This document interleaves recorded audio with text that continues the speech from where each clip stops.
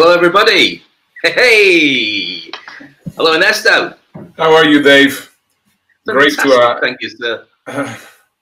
Great to be here in another episode of Leverage in the Toilet Paper Diaries. It's very exciting. Every time that we do this show, I have no clue as to what's going to happen next. But what I do know is in about 50 minutes or so, it was meant to be originally 20 minutes, 50 minutes or so, we will be laughing our heads off and we won't really know why. But that's pretty much how we roll. That is absolutely correct. So today's episode is going to be about strengthening your network and also about travel, because I think both of them are very linked. And I think I feel blessed because I have a network around the world. I mean, I know people in literally every single continent, and I have had the opportunity to do that because I understand and I value the power of networking. But right now we cannot travel and we cannot even meet people. So of course, networking has been also put to a halt. And I think it's absolutely critical that we know how to do it, even if we are on confinement.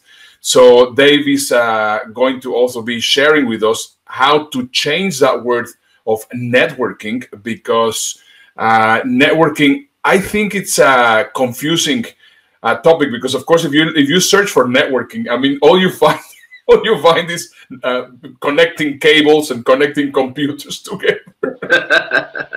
Yeah, networking is a really strange thing to look at, because it's evolved over the years to meaning lots of different things, and I don't think it's really been evolved effectively to include what social media can do to networks in the consciousness of most people. So I'm going to put that up to date properly by transferring the term networking into tribes and explaining why tribes are a much more effective way to grow your network.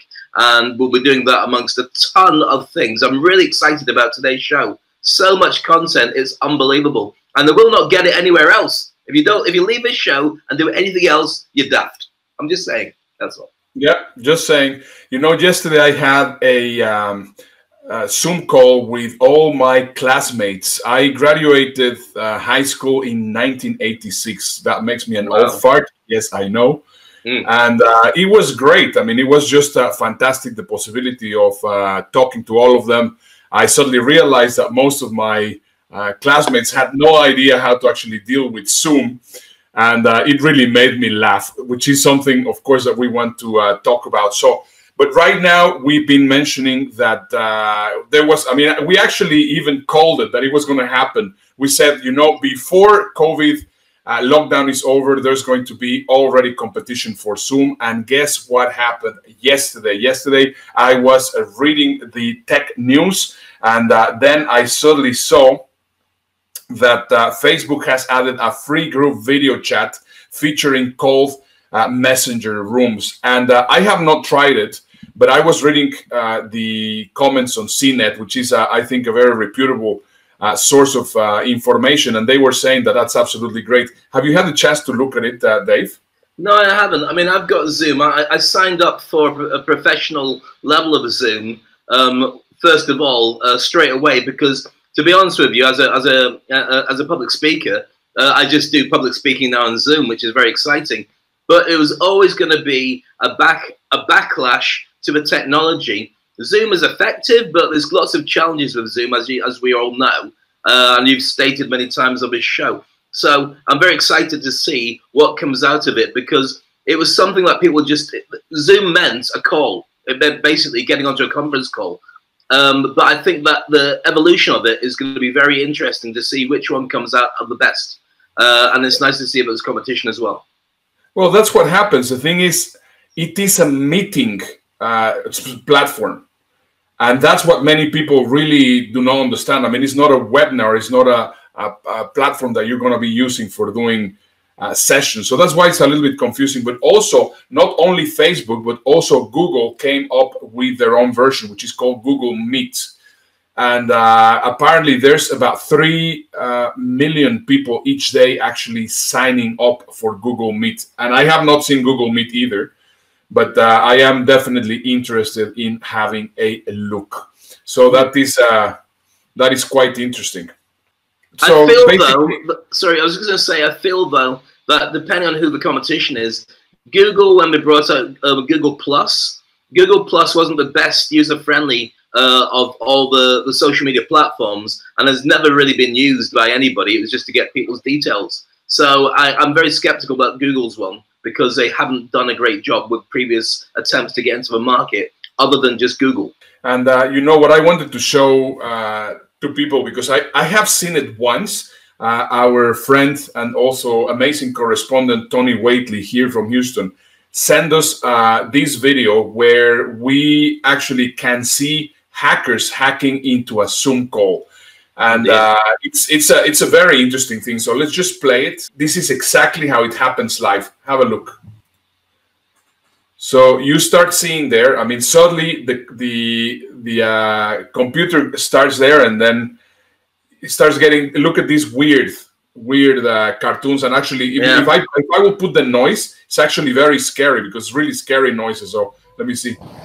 And then you can see how they are also there. They have actually taken over the presentation. And this one is not a very nasty one, but I have seen some other videos where, I mean, they could go from showing porn to showing their privates to doing all sorts of weird things. You were telling me yesterday that you actually had an experience like this yesterday, right?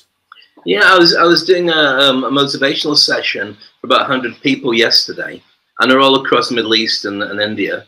And in the middle of it, somebody just starts writing across the screen in green pen for initials. As I'd shared my screen, I was showing a PowerPoint. And so I commented on it, and I actually unshared the screen, which cleaned it, shared the screen again, and it was clean. So you can do it. But here's what that picture reminds me of. It's the first time I've seen that video. It reminds me of that Momo thing that was done about a year ago to scare kids. And it was an animated kind of version of, you know, the Ring, that Japanese movie where you got that girl with all the hair that's kind of scary. It was created, and it basically says it's going to kidnap kids and do horrible stuff. That kind of looks the same kind of thing. And if Zoom can't find a way of dealing with this, it will end up losing its entire empire, because this is a deal breaker. If people find that it becomes annoying to the point of completely unprofessional, and they don't do what WhatsApp do, which is create a privacy between the entry point and the exit point, where it's all encrypted and you can't get in there. I don't understand technology at all, so I might be wrong with this. Then they're going to end up losing people, because anything that comes on board without even all the features, but is clean and secure, will just take everybody. Yeah, indeed. So right now we're talking about networking, and one of the things that is incredibly important is to actually keep in touch with everybody from your tribe. And in a moment, Dave is going to explain what your tribe is. Yep. But let me share with you something. It was an idea that, it came from our also correspondent and good friend, Raymond Aaron. He sent me suddenly a video. He was totally unshaven, and he sent it just through WhatsApp to my phone. And he was saying, well, hi, my friend. This is Raymond. Right now we are in week 3 or whatever it was, week 3, week 4 of this lockdown. And I haven't heard from you, and all I wanted to know is how you are. I mean, I hope that you're doing fine. My family is doing fine. And I just wanted just to connect with you and to let you know that you have a friend in Toronto. Very short, very sweet, 35 seconds. And then that exact video gave me a very soft feeling. I said, wow, this is such a powerful thing. So what I did is I created my own version. I am a little bit more, I made it a little bit more sophisticated. I made it look like if it was a postcard. But this is something that I asked Dave, and I told Dave, well, you know, this is a great idea if you actually do it. But I will encourage absolutely everybody to go and do the same thing. So let me just show you the video. Then we can talk about it, and then we can get actually with the importance of having a network and having a tribe. And there's, of course, a points to discuss a little bit about tribe, being in a tribe and being the tribe leader, etc., etc. So have a look. Hi, guys. Here we are, all Vincent and Joan, and Nina, and little Boris. And we have been now for 40-something days in quarantine, and it's been quite tough. I mean, it's been a very different experience. And the reason why we're doing this video is because we wanted to reconnect with you. We haven't been in touch, and we are basically checking on you to see how you guys are doing, and of course to let you know that we are there for you. We're missing you, and we would like to see you as soon as possible, or at least to reconnect digitally, and this is the reason why we're doing this video. So guys, let's just reconnect with everybody. Take care. Take care. Hope to see you soon. Hope to see you soon. I hope that you're all fine. Bye-bye. That's beautiful. I think the term digital greetings card is probably, a video greetings card is probably the best way to summarize that. But can I ask you a question? Did you forget the names of your family members? You had to look at them and go, we've got Nina, my wife, my son, and the dog. It looked like you were trying to work it out at the beginning of the video. So I recommend you to create one of these cards and send it to your friends, somebody that you have not connected. And one of the things that I think it was you, Dave, that you were telling me, well, you know, if people are not connecting with you right now, when are they going to connect? Yeah, absolutely. And there's another thing that we talked about at length, and it was quite a few shows ago. I mean, every show seems like quite a few shows ago. But you should use, do it on Zoom if you want to do it. Contact your family, your friends, your close people, and do an interview with them and record it and hold on to it. Because hopefully it's something that you've just got to share with the kids and the grandkids in one day. But you never know when it might be the last opportunity to share who they were and what's going on. Sounds morbid, but I know that it's a very important fact that you can only reach people like this. So do interviews with people, keep that stuff in a hard drive or keep it in the cloud just because you can. But now's the opportunity to do it. So that's just a thought. Yeah, we're getting some very nice comments right now from all the people watching the show. Ty Cohen, which is telling us great info. Ty, yesterday we had your piece on the show and it was fantastic. I mean, I love your sense of humor. Love to the wife. We're assuming it was put on, but it might well be like my house where that is every single minute of every single. I'm just saying.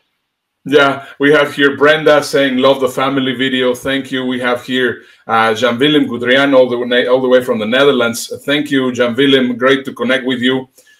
We have here who else? We have here Frank Mulcahy, which is one of our really loyal watchers. He's also saying hello. So fantastic. So Dave, tribes. First of all, I have an issue with the word tribe. Right. And that is because everybody's talking, well, it's my tribe, and then suddenly some people need to be leader of the tribe. Yeah. And to a certain extent, I think that is a limiting view. I know that you have been working on the word tribes and working on tribes and everything. So I think it will be fantastic if you can share all this great knowledge that you have on tribes. We have a video that you have selected for us. Do you want to play the video first, or do you want to explain? Let me do an introduction to the tribe first, to the concept, and then we'll show the video to explain it, and I'll tell people how to work on putting their tribe together. Okay, so when we look at tribes, let's take it back a few steps, because today's session is all about networking. Now, a network is a traditional way of getting people of a like mind or a like interest or want to do business with you into the same kind of community. Now, effectively, that would be a group. So, for instance, if you're active on LinkedIn or Facebook, you'll see the LinkedIn groups, the Facebook groups. But it doesn't necessarily mean that the people have the same emotional depth or interest. It just means it usually got the same kind of job title of why people stay together. Now, let me take that and change it. We're going to introduce tribes as a concept in a moment, but just hold on to that thought. Now, one of the things that's very interesting about the way that the internet has developed is once upon a time, you would be famous for being very good at something, but we've seen through SEO and through noise and through all sorts of fake news and fake information that people can throw things out there that aren't true, but go higher up the rankings, and then they become a truth to most people.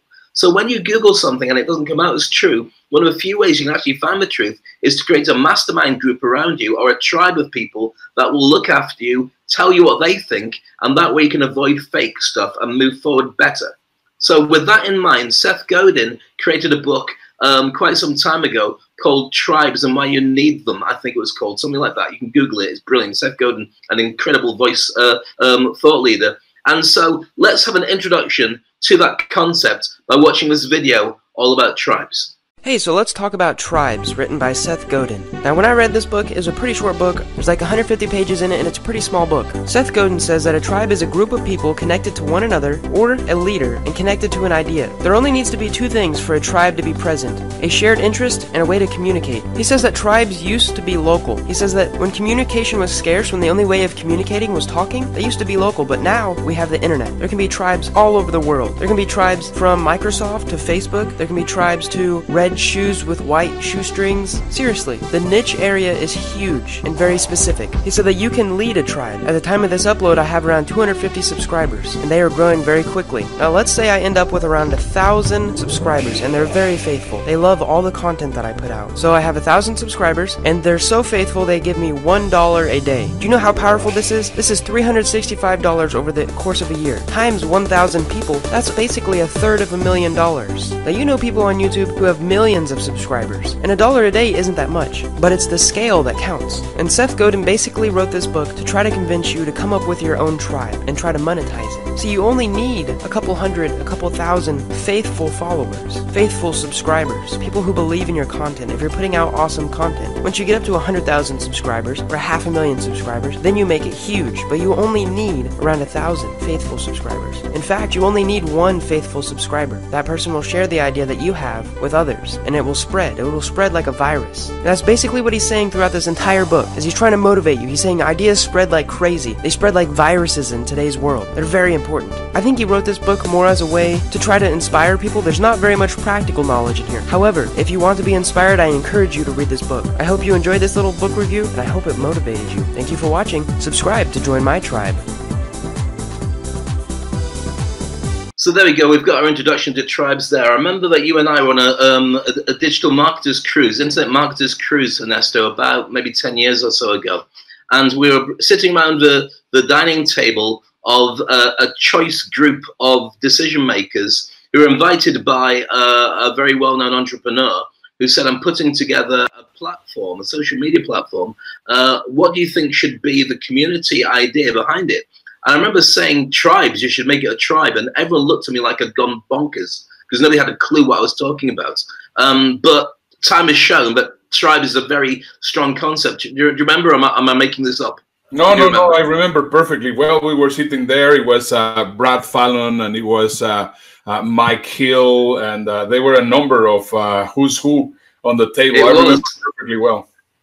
It's definitely who's who into the market. So here's why I think tribe is so important. And I know you said that you had a comment and a choice to think about with leadership of a tribe. I think you have to have a leader, but the concept of a leader is slightly different, because when you're creating a tribe, it replaces groups. Now, let me explain exactly why that means something. If you were to create a group called Lawmakers in Dubai, say, because I live in Dubai, then you could have maybe 2,000, 3,000 people joining it. You could be a lawmaker if you're a traffic warden, you could be a judge, you could be a barrister, you could be a policeman, you could be a security guard. These are all people who are, keeping the law. And it doesn't mean they've got anything in common apart from the fact their job is to keep the thing going. And some will be good people, some may be bad people, but they all get paid to do the law. If you had a different group called ethical lawmaking in Dubai, then maybe you'd have a lot fewer people joining the group. I'm not saying there's no ethical lawmakers in Dubai, but supposing you had 100 people.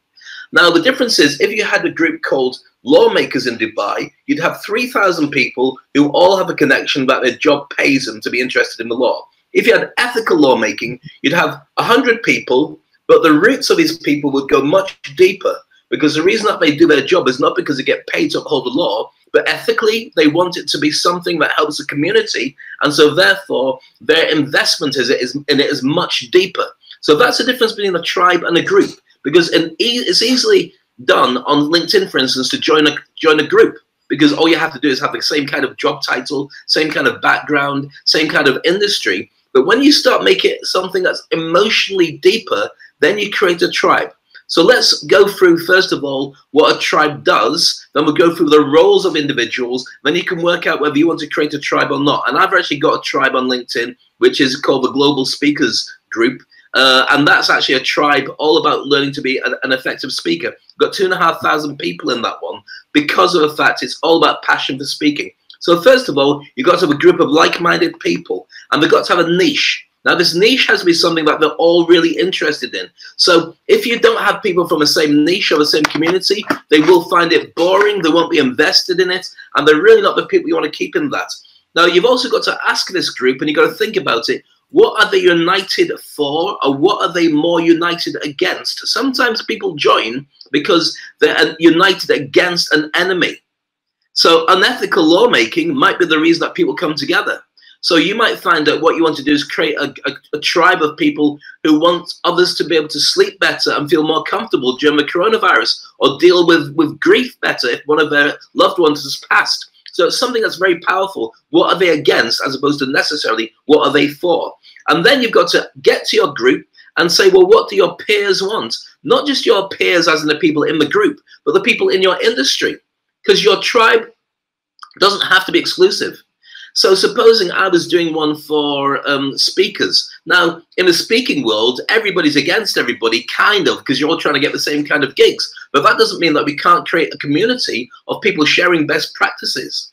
So who are the peers? And also, where are those peers? Now, typically with every single organization, and it's true if you look at the Discovery Channel on TV, on the satellite TV, you get the watering holes where all the animals go to drink.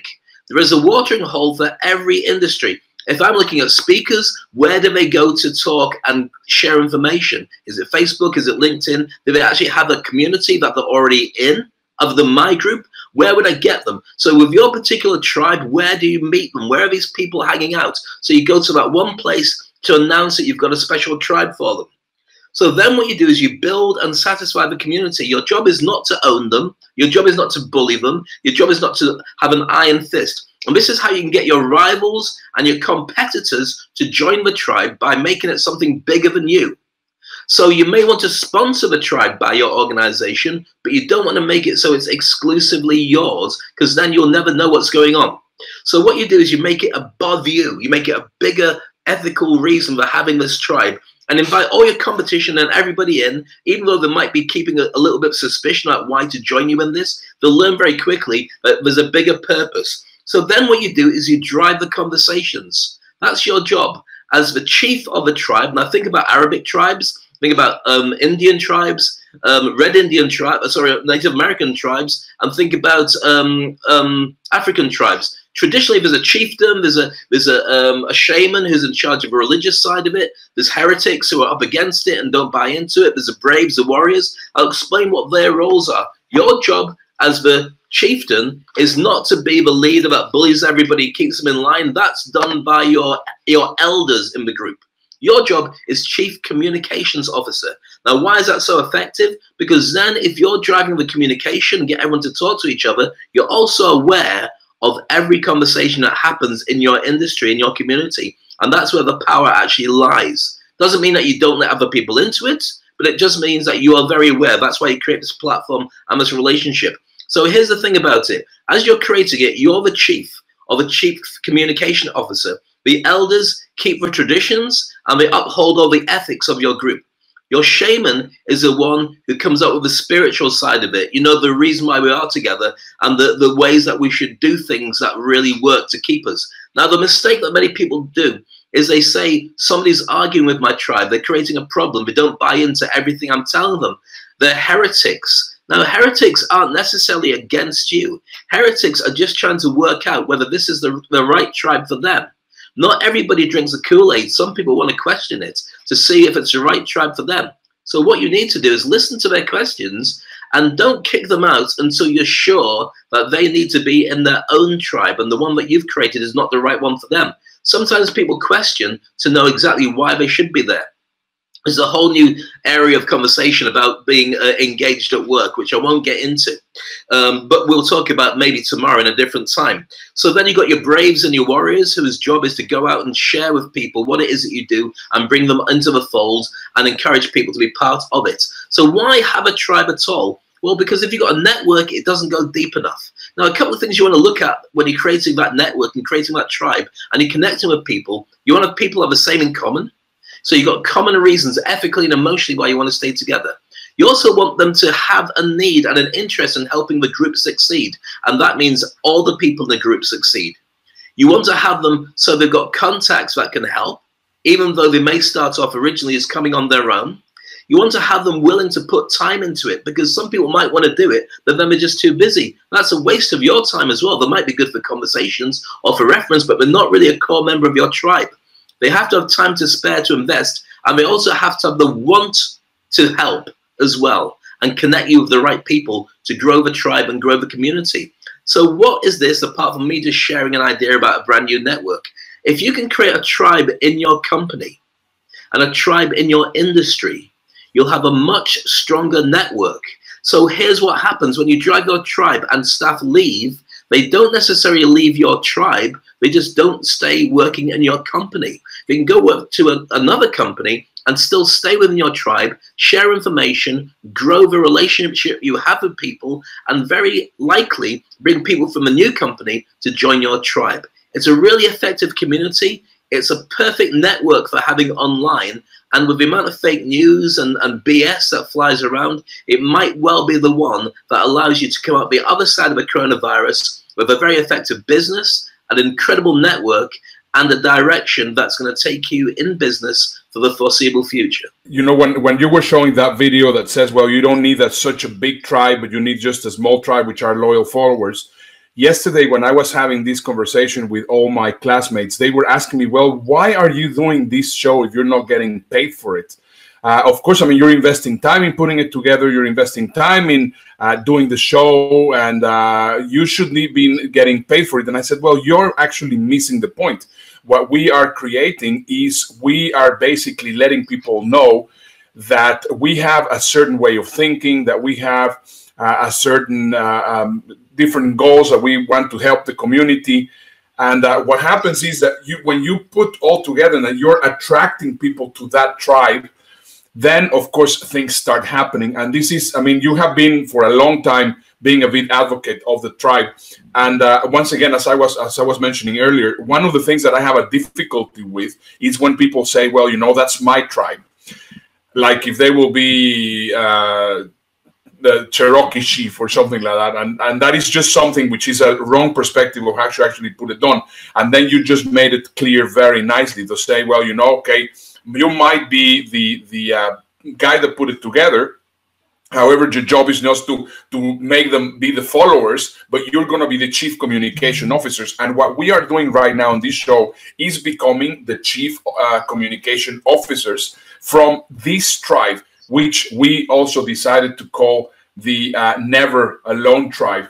We have not let you alone in 41 days. We are showing you that we're there for you. We are showing you that we are basically well-spirited, and we want to make sure that you are well. This is exactly what we are doing, because we are going into an uncharted territory, and of course we all need some companionship and some work. If you would like to join us, our group in LinkedIn, we have created also another group specifically for this. Go to bit.ly Never Alone Tribe. Let me just illustrate, sorry, just before you move on, let me just add one point to what you're saying there, so hold on to that thought. One of the things that is a definition of power is somebody who's able to turn around to their group, to their community, and get things done without spending any money, because they've created relationships of everybody in that group. And they will do it because they want to do it for you.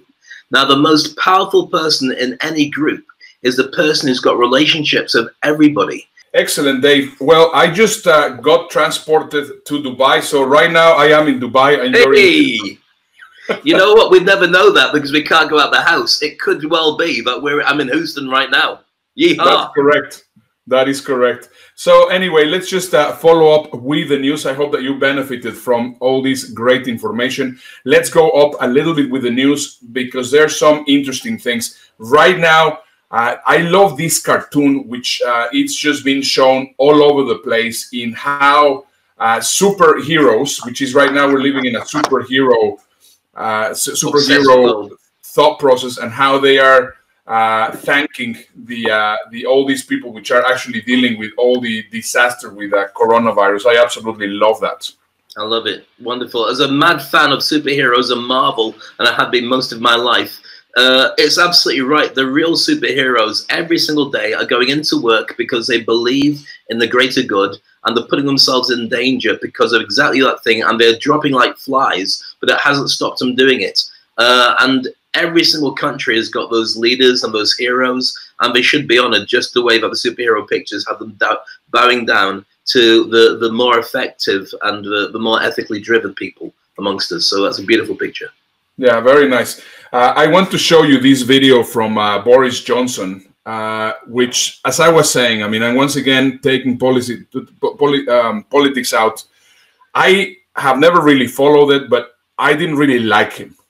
But, you know, I mean, he's actually growing a soft spot in my heart because he's actually really becoming a leader of a tribe.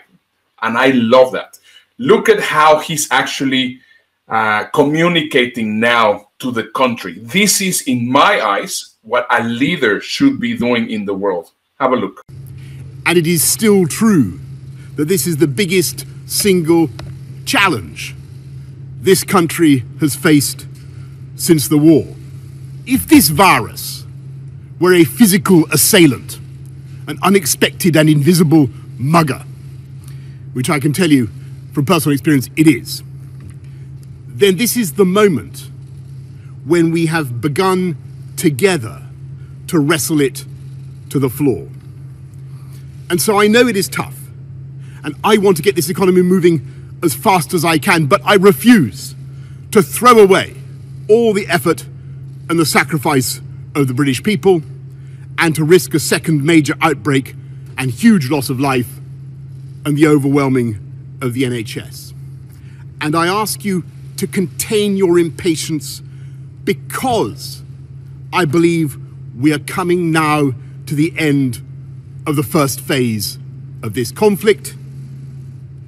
And I can tell you now that preparations are underway and have been for weeks to allow us to win phase 2 of this fight, as I believe we are now on track to prevail in phase 1. Very interesting. Now, we're not going to go near politics for obvious reasons, but here's one truth about any war that goes on. Typically, every single leader worldwide, when there's a war on, they get they pull the country together. They pull all the competition together underneath the banner that as a nation we will overcome. Now, this is everywhere, right around the world. Look at the ratings of almost every single leader, and it's a gift. That's why we'll see, and we won't go into the politics of it before, but there have been some very dubious wars in the last 10, 20 years that didn't need to happen. Why? Because what they do is they drive everybody who's trying to complain about politics to have to shut up and rally under the flag because the nation's at war. Boris Johnson's doing there is, from his own experience, he's saying, oops, I really didn't play this properly, but I will do from now on. Now, whether he's done that for political reasons or he's done it because it's genuine, it doesn't really matter. The fact is it is working, because he's caught the Wi-Fi code and the feeling of the entire country, and actually the feeling of the entire world. And that's why, politics aside, you're resonating with him. And you said, and I think it's true, he will become seen as one of the most popular British prime ministers of all time, because he's got empathy now, and because he's not about cutting the NHS, the National Health Service in the UK, he's about empowering them to get everybody together, to keep everybody safe. And that wasn't a message before he actually got struck down with the coronavirus. Your tribe won't rally behind you because everybody's thinking you've missed the point. Right now, everyone's vulnerable. Nobody wants to be in their home. Nobody wants to have to deal with this every single day, but we are for good reason. And when you get that and you tell people that you're working to make sure we come out of it with a good result, then you're going to get everyone to join in. So I love that video. I think you're absolutely right, Ernesto. Yeah, I think you really got it completely right. It is getting the Wi-Fi code. I mean, I remember my father-in-law. He came here and he didn't have he didn't have data on his phone. So everywhere where he was going, his first question, I mean, if we go into a restaurant, he wanted to get into the Wi-Fi code. And that's what many leaders are actually missing. So if you want to connect with a group of people, if you want to grow your business, right now is the time to connect with their Wi-Fi code. And I believe the Toilet Paper Diaries has connected with the Wi-Fi code of a number of people. I mean, the audience has grown. We are getting a ton of people. Why? Because we are actually talking the same language. And that's what grows a tribe. So here's the question for you. I mean, if you want to grow your business, if you want to grow your tribe, what are you doing to connect into the Wi-Fi code of the people that you would like to connect with? This is just absolutely critical. So make sure that you get that into the back of your mind, because that's going to make a big, big difference in how things are going to be for you after we come out of these crazy times. Now, I mentioned that we were going to also talk about travel. And I have an incredibly powerful video that I want to show you, because I love traveling. And as Dave was mentioning, I am one of the most traveled people in the world. What number is that? 257? Is that 247? 47, okay. So yeah, I have the great opportunity to connect with so many people. I feel very comfortable everywhere in the world. And right now, for me, being here in isolation makes me very desperate, because I, of course, have ants in my pants and I want to be traveling around. We're going to see a private pilot going into the Mojave Desert to see where all the airlines here in the United States have their aircraft parked. This is a 15-minute video that I compressed into about 4 minutes, which is going to make you absolutely amazed. Have a look. Wow. This is insane. I don't even want to know how many billions of dollars of jets are down there. Clear. In today's crazy times, going out for a short flight every couple of weeks has been a good way to clear my head and stay proficient. And this flight was nothing short of epic. And Wyoming Tower, Grumman 244, Echo Romeo, holding short, 12, ready to go, Newhall. 4 Echo Romeo, inside of traffic, 2 miles, runway 12, clear for takeoff, make a left down departure. Clear for takeoff, 12, left downwind for Echo Romeo.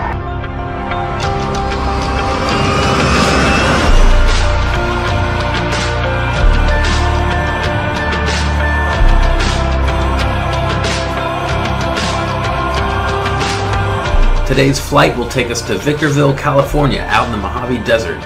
This is one of several locations throughout the United States where airliners are storing unused jets during the corona pandemic. All right, guys, so we're on our way to Victorville to check out the planes that are grounded on the runway there. So a lot of the airplanes have been storing their jets out at Victorville. It's a dry location, a remote location. Also, Victorville has been a spot where Southwest has been storing a lot of their 737 Maxes when they encountered all the problems last year. And I'm going to see if they'll let me do a low approach over that runway. Victorville, it used to be an Air Force base. I think they closed it in the early 90s, 1992, I believe. It's called George Air Force Base.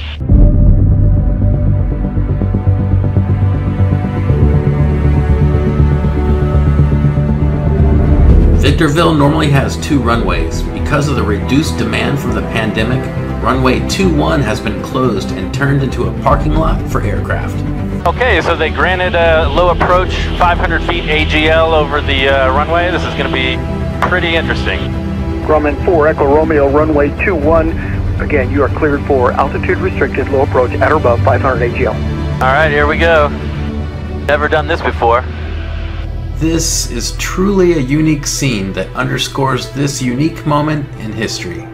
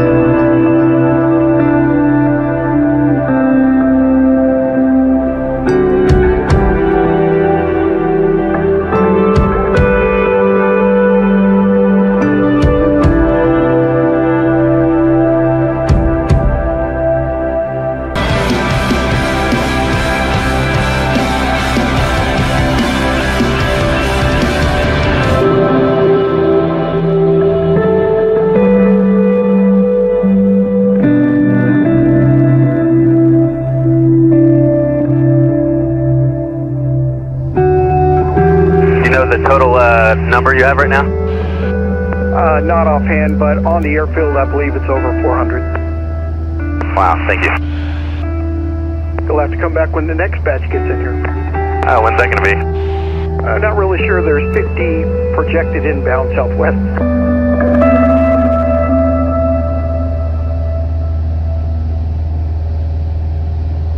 And Victorville, this is 4 Echo Romeo again. Thank you so much for the accommodation, and we'll see you next time. Have a good day. Roman 4 Echo Romeo, you have a nice day as well. Thanks. Guys, rock Victorville controllers. Wow. Wow. Isn't it unbelievable? You know what it reminds me of? It reminds me when you see these on movies like Indiana Jones or whatever, where you've got the adventurers that find the elephant's graveyard, and there's just vast amounts of skeletons of elephants that go there to die. It's like a plains graveyard where they've just basically given up the ghost, and that's where they're keeping everything once it's dead. I can't even imagine how much money will have to go into waking up those aircrafts of those that will actually fly again. Because you said to me, planes are made to have to keep flying. The minute you leave them and ground them, it means that they're just going to be obsolete, that you can't guarantee the safety because things rust and things need to keep moving. So that's why they are in the Mojave Desert, and right now I think the count is about 800 aircraft. So, I mean, for me, that video, every time I see it, for huge travelers I am, and being an airline person, I mean, it really makes me think exactly as he feels. I mean, I am also a private pilot, and he says, this is a historical time. And I want you guys to think, really, we are living in historical times.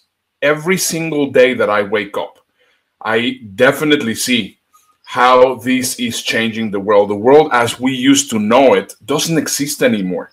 We have to completely change our way of thinking. And here I want to give a shout out to our friend, Joe Soto. He posted this recently, and he said, always won't open new doors. And I think he's absolutely right. I mean, right now, the world is completely different. We need to retool ourselves. We need to reskill ourselves. And we need to understand that whatever we knew doesn't exist. It's not the same. And it may never be the same again. I mean, looking at that, you'd have to have an incredible movie that had the CGI budget to create a scene like that. It's like a Mad Max movie where they find a city in the desert. It's that incredible. And it reminds me of I Am Legend, where Will Smith's walking through the New York downtown, and there's lions and creatures just roaming around. Absolutely incredible. In fact, we should be sharing some news all about what's going on around the world due to the coronavirus. I think we should go into that very soon, because it's just fascinating when we're talking about a different world to see how different that world truly is. Yeah, we have our correspondent and also travel expert and a super good friend and my other co-host in our other show, Pete Garcia, which has a report on what's going on in the travel industry. Let's go to Pete, because I think this is something that is incredibly important also for us to know. So, Pete, are you there? Hello, Ernesto, Dave. Glad to be back from you.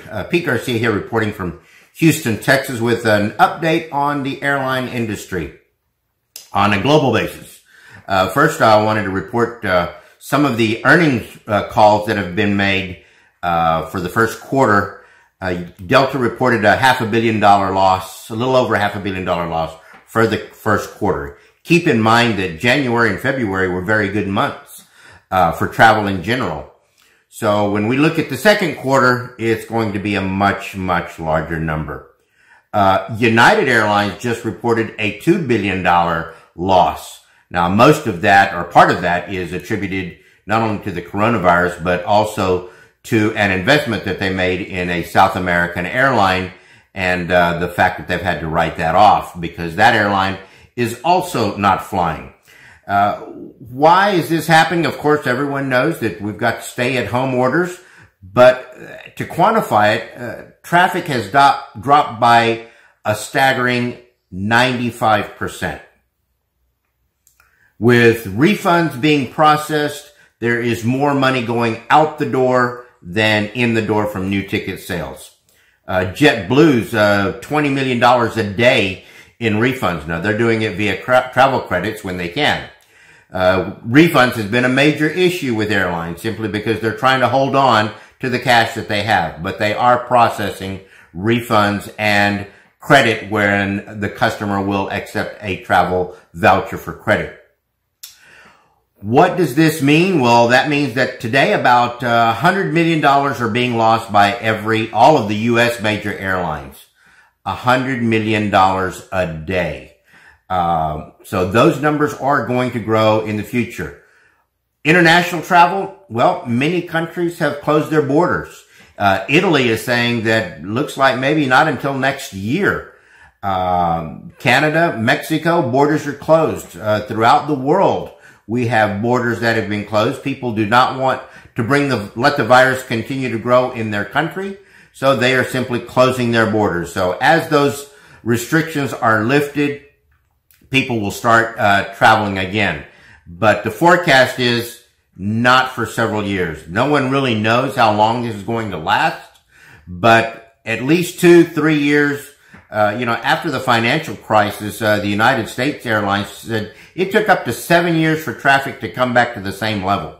So this is going to be on a much, much larger scale.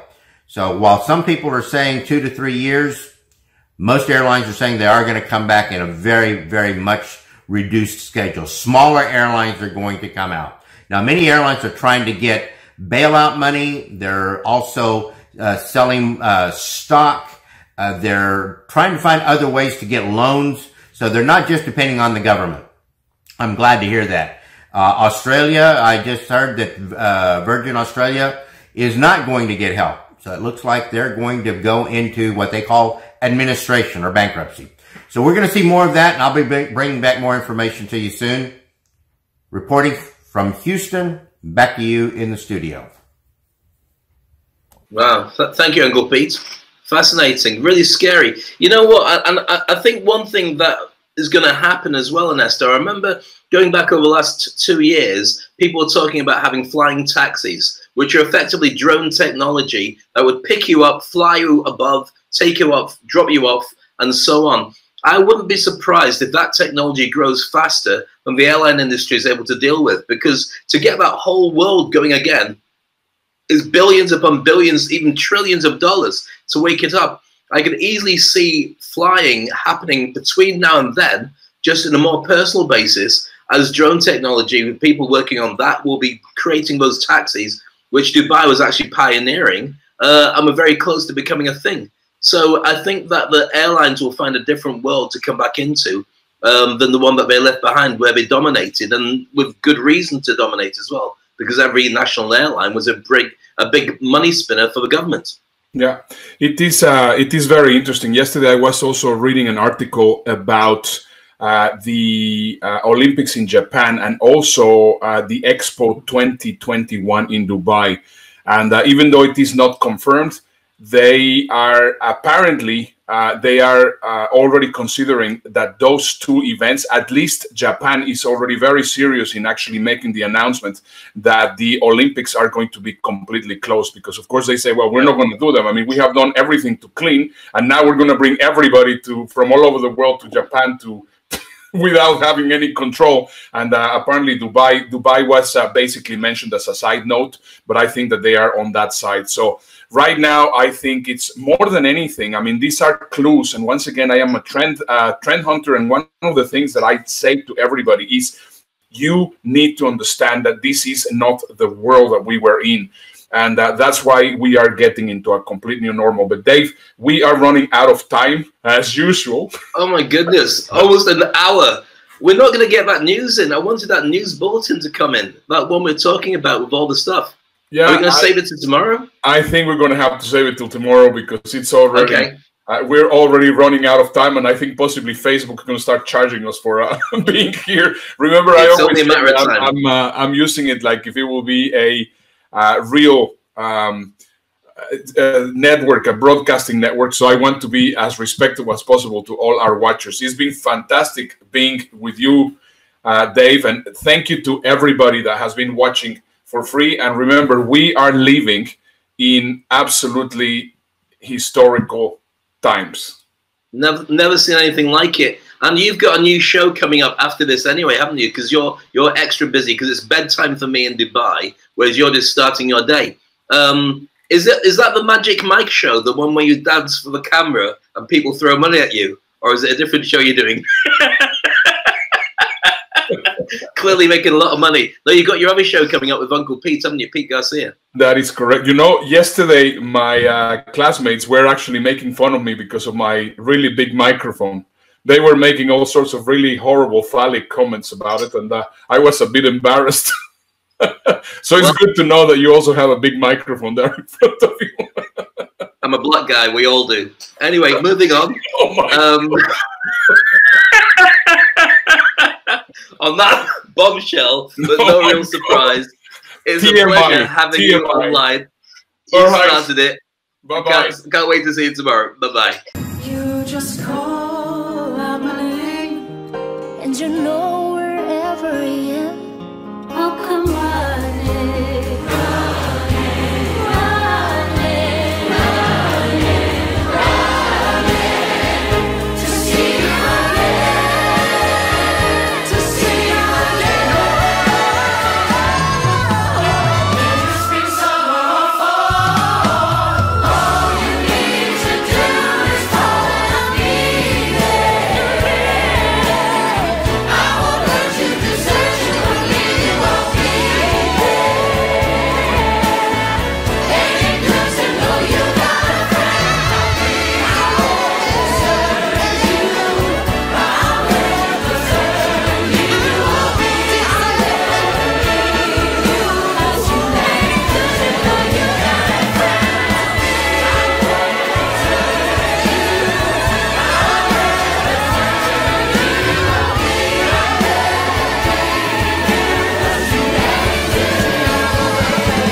I'll be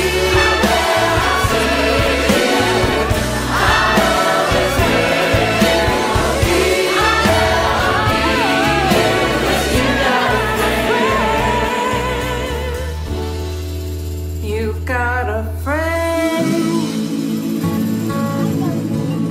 You got a friend. You got a friend.